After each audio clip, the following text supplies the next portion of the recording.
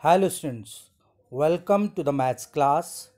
Today in this video I am going to explain a new chapter, chapter number 7, continuity and differentiability of functions. Continuity and differentiability of functions. In this chapter you are going to study continuity, continuity at a point, continuity at an interval. But today in this video I will explain 2 points: continuity at a point, continuity at an interval, and differentiability in other videos I will explain. So to understand what is continuity and what is continuity at a point, you need to see some graphs. Through graphs you will understand what are continuous functions. So you see here, you can see it is written intuitively. If we look the discontinuity of real function as a function with gaps and jumps, means suppose the given function is discontinuous, so in the graph of that function there will be gap and jump. If in the graph gap or jump is there, it means that that function is discontinuous function. You can see this graph properly. You try to understand this topic. You can see in this graph here gap is written and one hollow circle. You can see I have circled that circle, hollow circle. So this is the gap. So this is showing discontinuity of the function. One graph they are giving, and in this graph one gap they are showing. And how they are showing gap? With the help of a hollow circle. So this hollow circle is showing gap. This is showing graph is this function is discontinuous at this point at which this gap is there. So that's why given function is discontinuous function. Now here you can see this jump is written. After this dark circle, after this dark dot, this hollow dot is here. You can see I am marking with my pencil. I am marking here. After this dark dot, this hollow dot is here. So this gap is a jump. Here this function is taking jump. At this point it is defining, but at this point it is not defining, and this full is a jump. So here they are saying that's why that is a function y equals fx may be taken as continuous at a point if graph of the function is continuous, unbroken, or on both sides of the point and close to it including the point itself. Means a given function is said to be continuous if it is unbroken on both the sides at a point of a point and close to it including the point itself. Means if you are making the graph of a function and if you want to check the given function is continuous at a given point, so and if you are making the graph, so if graph is without gap or jump, you are able to make the graph without gap or jump, so that function will be continuous function at that point. So that's why they are saying graph should be unbroken on both sides of the point. On both the sides of the point graph should be unbroken, and at the point itself it should be unbroken, so then it will be continuous function. Now you can see some examples. They are giving some examples. Study the following graph of functions. Graph of y equals 4x is continuous at every point. You can see this graph. I have circled here this graph y equals 4x. When you make the graph of y equals 4x, so no value of x exists in the domain of real number for which this y you cannot find. For every value of x, value of y can be found. So when you make the graph of this function, you can see this arrow is there. It will come a straight line, and at every point it will be defined. At every point it will be defined. When it is defined at every point, it means that there will not be any gap or jump in its graph. So this function is continuous at every point. So that's why they are saying this function y equals 4x is continuous at every point, because its graph, you can see there is no gap or no jump in the graph. Now second, you can see if y equals fx equals 3 for x is greater than 0 and equals 1 for x is less than or equal to 0. So x belongs to real number, you can see here. X belongs to real number. When x is greater than 0, value of y is 3. X is greater than 0 means if x is 0.1, x is 0.2, x is 0.3, x is 1, x is 2, x is 3, then for every value of x greater than 0, value of y is 3. So you can see the graph here. This is the graph for every value of x greater than 0. So on the right side of x-axis, these values will lie greater than 0. I am marking here, you can see. So at 1, at suppose 1, so value of y is here, it is 3. At 2, value of y is 3, you can see. At 1.5, value of y is 3. At 0, you can see it is not 3, it is a gap here. It is a gap. One more time I am telling to you, at suppose 0 you are taking, so at 2, value of y, gap is there. At 1, 3 is there, you can see. At 2, 3 is there. At 1.5, and in the middle values, value of y is 3, means 1.5, 1.6. For every value of x greater than 0, the value of y is 3, you can see here. Now for every value of x less than or equal to 0, value of y is 1, you can see. At x equals 0, value of y is 1, you can see here. At x equals 0, it was not 3. At 3, gap was there, I told you just before. But at 1, it is the value. So at x equals 0, value of y is 1. At x equals 0, value of y is 1. And less than 1, suppose minus, at x equals minus 1, value of y is 1. At x equals minus 2, value of y is 1, you can see. So for every value of x less than or equal to 0, value of y is 1. But at x equals 0, there is a jump, you can see.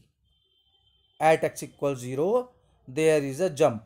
So that's why this function is not continuous function at x equals 0. So this is the continuity at a point. This is the continuity at a point. So what is continuity? If function is continuous at every point, then you can say given function is continuous. You can see as example number first, y equals 4x. This function is continuous at every point, at every value of x. So we can say this is the continuity and this is the continuity of function. If a function is continuous at a particular point, so you can say continuity at a point. You can say that thing is continuity at a point. So this function is not continuous at x equals 0, because at x equals 0 there is a jump. Now third graph, you can see. In third graph, function y equals x square minus 3x plus 2 upon x minus 2 is given. You are factorizing and you are writing x minus 1.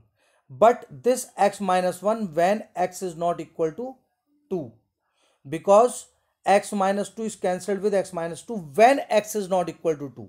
If x equals 2, then they cannot be cancelled. 0 cannot be cancelled with 0. You know very well. If x equals 2, so in denominator x minus 2 will become 2 minus 2 0, and in numerator also 2 minus 2 0, and 0 upon 0 you cannot cut. So when x is not equal to 2, then x minus 2 is not equal to 0. You know very well. One more time I am telling to you, if x is not equal to 2, so x minus 2 is not equal to 0. So in that case, x minus 2 can be cancelled with x minus 2, and it will remain x minus 1. This is the final answer. This is the simplification of this question, this function. So you see the graph of this function. If we are not taking this x minus 1, we are taking this function and we are making the graph. So you can see at x equals 2 gap is there, because this function is not defined at x equals 2. Already I told you x minus 1 you are taking when x is not equal to 2. When x is equal to 2, so 0 upon 0 form you will get. 0 upon 0 form. And in class 11th you have studied 0 upon 0 is an indeterminate form. So at x equals 2 there is a gap. So that's why this function is not continuous at x equals 2. Now you see next graph. Its question is here. You can see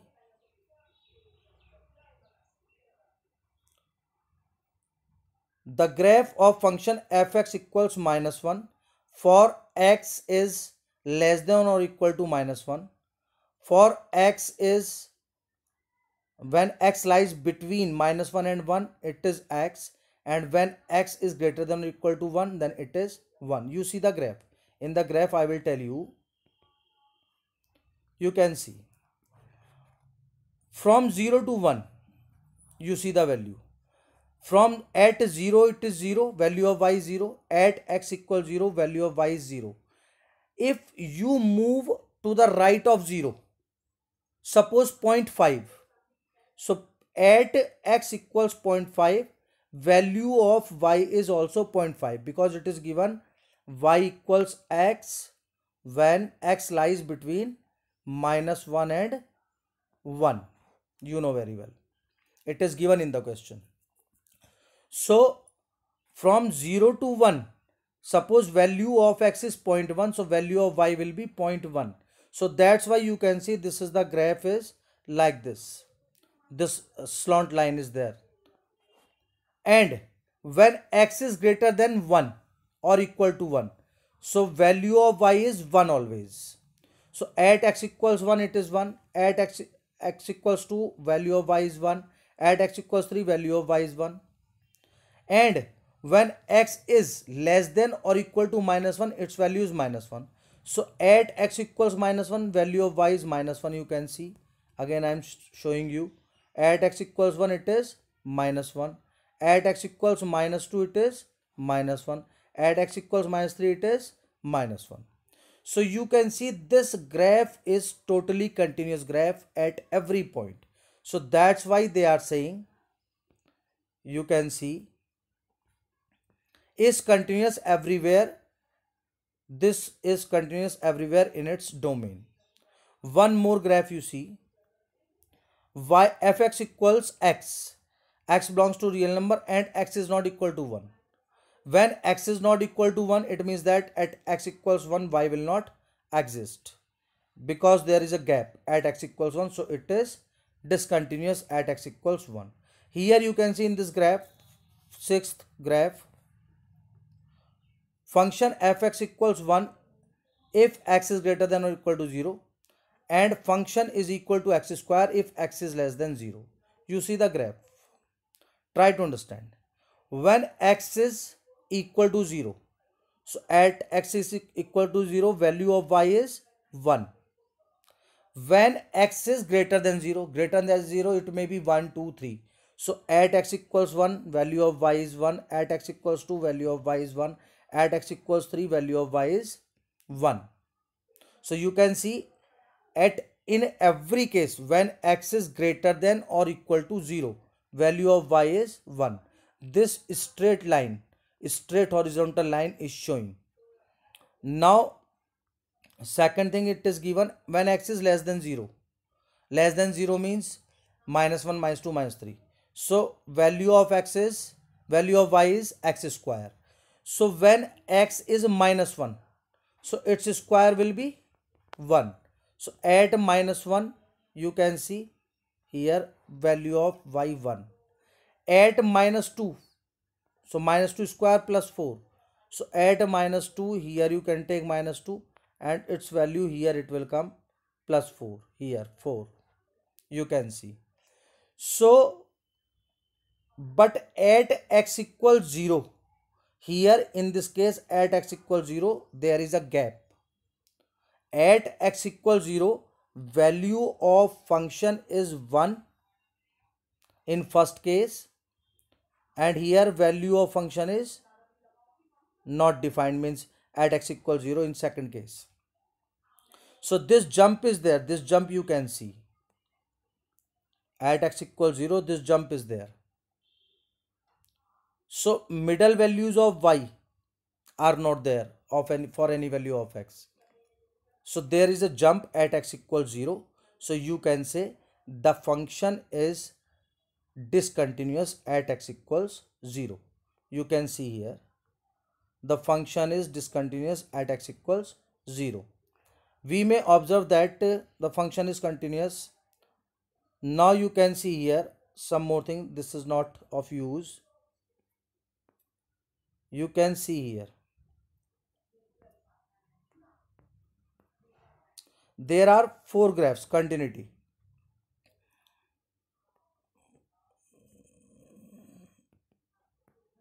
Here 4 graphs are given. Thus a function is continuous at x equals a if graph around the point a comma fa is connected and unbroken. So when it will be continuous? When around this point it is connected and unbroken. You can see 4 graphs here. Now in this graph gap is there, so that's why it is discontinuous. Here jump is there, that's why it is discontinuous. Here you can see fa does not exist, so that's why it is discontinuous. Here gap is there, it is discontinuous. Now from the above 4 graphs it is observed any of the following condition may prevent a function from being continuous at x equals a. So 4 graphs are there if fa is not defined. So you can see 4 graphs when fa is not defined. In this case fa is defined in first graph. You can see at x equals a fa is there, dot is there, dark dot is there. So it means that fa is defined. In second case also fa is defined, dark dot is there, fa is defined. Now in third case fa is not there. At x equals a fa is not there, so fa is not defined in third graph. In fourth graph fa is not there, you can see. When fa is not there, so it means that fa is not defined. Second thing, so it means that fa is not defined, then it will be discontinuous. If limit does not exist at x equals a, if at x equals a limit exists, fa defined, then you can say given function is continuous. So limiting value equals functional value. So when question will come, then you have to show for the given function limiting value equals functional value at the given point. So you can say that function is continuous. If limiting value exists at x equals a but not equal to fa, then also it will not be continuous. So 3 conditions they are giving. Again I am telling to you, fa is not defined, means at x equals a fa is not defined, so function will be discontinuous. Second thing, limit does not exist. fa is defined but limit is not existing.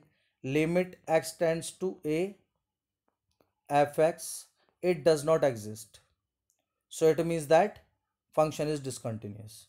Third, limit is also existing, functional value is also coming, but they are not equal. fa is not equal to limiting value of fx at x equals a. So when they are not equal, then function is not continuous. So you can see they are showing the table. For first graph, fa is defined, I told you. Limiting value is existing, yes, but limiting value is not equal to function value, you can see. fa is defined, fa it is written, dark dot is there. Limiting value, how can you say limiting value? Because at x equals a, this gap is there, but before this gap, graph is continuous. After this gap, graph is continuous. It means that limit exist, but they are not equal because there is a jump. So that's why they are not equal. Limiting value and functional value, they are not equal. So limit exists. Why limit exists? Because before the gap and after the gap, graph is continuous. So limit exists. And functional value, dark dot is there, it is also defined. Function is defined at x equals a, but due to this jump, they are not equal. So it means that graph is not continuous. So you can see in the table, fa defined, limit exist, but they are not equal, so that's why it is not continuous. In second graph, fa defined, limit is not existing, and they are not also equal. You can see here, fa defined, dark dot is there, fa defined, limit is not existing because on the right side of this gap, function is continuous, but on the left side there is a jump, function is not continuous. You can see on the left side function is not continuous, this jump is there, this jump. So that's why here functional value is defined, fa is defined, but limit does not exist, and they are not equal also. Next, third graph, nothing is there, means functional value, fa is not there, dark dot is not there in the graph, you can see. One more thing, limit is not existing. You can see this line and this line. So there is not gap, and before the gap and after the gap continuity should be there. That is not there in this graph. Gap is not there, and before the gap and after the gap continuity is not there. So limit is not existing, and they are not equal also. Here you can see limit is existing, but functional value is not there, and they are not equal. You can see here limit is existing. Just before I told you, before the gap and after the gap, graph is continuous, so limit is existing. Functional value is not there because dark dot you cannot see here. AFA, this point AFA you cannot see. So when this point is not there, it means that FA is not defined. And third thing, they are not equal. When FA is not defined, then how can they be equal? Limiting value and functional value. So that's why graph is not continuous. So now question comes, what should be for the continuity of a function? Just before I have told you, but one more time I am telling to you, if a function is given, then you have to show, and suppose point x equals a is given, function fx is given, fx equals it may be x square, it may be some other function. So at x equals a, suppose you want to show this fx is continuous, so you have to show fa is defined. First thing, fa defined, whatever value comes, that is not the matter. Second thing, limit x tends to a fx exist, it should exist. Limit x tends to a fx exists. Third thing, they should be equal, means fa equals limit x tends to a fx, they should be equal. If these three things satisfy, so you can say your given function is continuous function. So today in this video I am taking these points, means I explained what is continuity at a point, what is continuity and what is continuity at a point through graphs. So questions from the exercise in next video I will tell, so that you can understand. Till then you can understand, you can listen this video, you can try to understand the graphs which I told you, and through the graphs you can see continuity and discontinuity.